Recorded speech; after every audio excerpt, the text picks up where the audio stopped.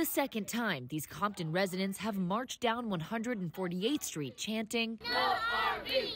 We're here because we're tired of these vans and trailers we don't have our sidewalks. Our kids cannot walk no more because it's so dangerous. The trash, the feces, and everything that they're dumping in the street, it's just a health hazard, and it's dangerous for our community, so we're just tired.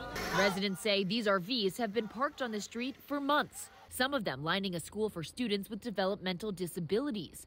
Residents think they ended up here after an effort to get RVs off main roads, pushing them into residential neighborhoods. We spoke with a man living in one of the RVs. And we don't have a place to live.